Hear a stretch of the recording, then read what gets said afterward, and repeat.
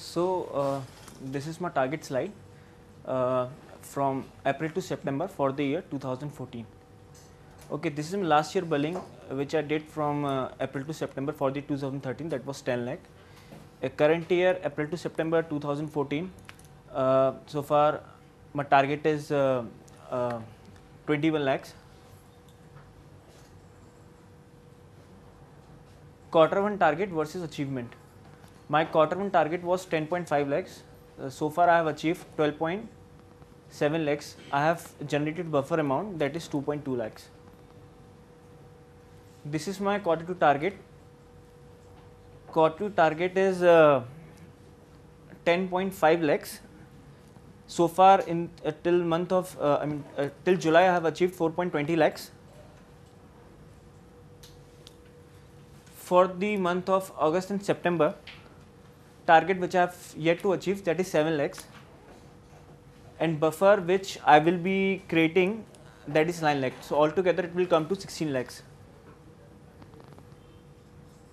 This is my planning for the month of August and September. New business which is expecting from Hamdard Safi, that is 6.5, that is RO in hand. It will be counted when it will be published in the month of September. And this is I am expecting from the existing clients, Hero 8 lakhs and Ford 1.5 lakhs for Punjabi Jagran. So this is my business expectation for the month of August and September. In August I am expecting 5 lakhs and in the month of September 11 lakhs.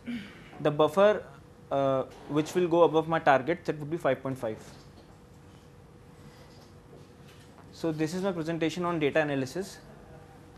Basically change हो गया शायद से, ठीक है, I will add from my side.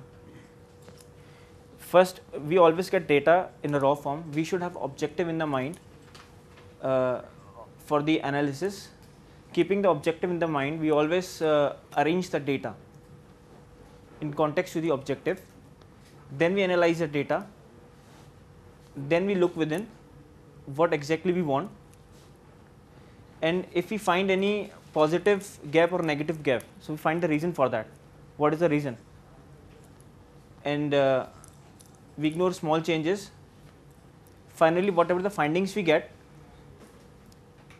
based on those findings, we come to the conclusion